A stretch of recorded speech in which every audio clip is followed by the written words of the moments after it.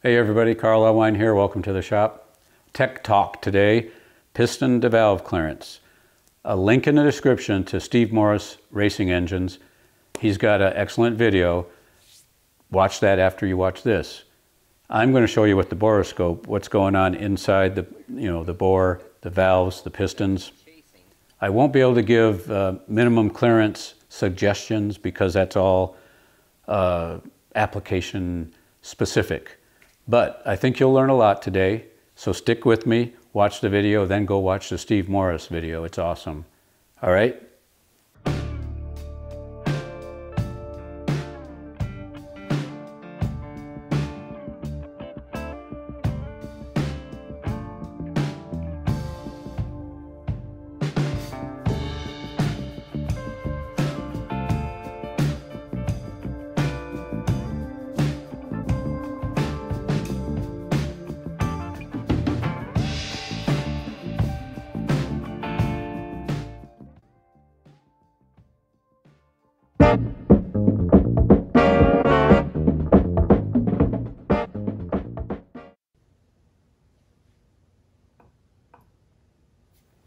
Okay, check this out.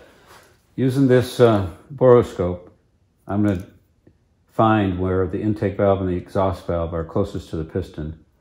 I'm doing the intake valve first. Here it is, chasing the piston. I'll just go back and forth till it looks as close as, I'd say right there.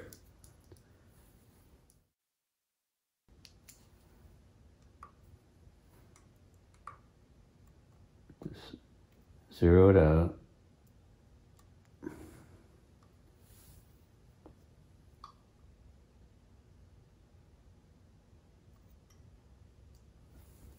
Uh, 89 thou, so we'll call it 80 thou.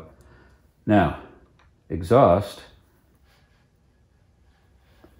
right there. Okay, what the exhaust is being chased by the piston.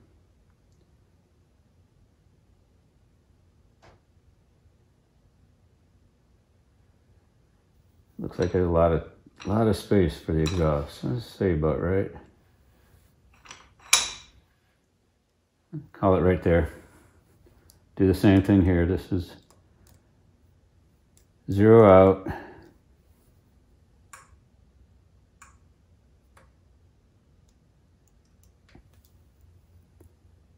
$165 thou. Nice having the boroscope. Carl Elwine, Elwine Engines, take care. Hey everybody, Hey everybody, Carl Elwine here. Tech Talk today, and it's going to be piston to valve clearance with the borometer, with the boroscope.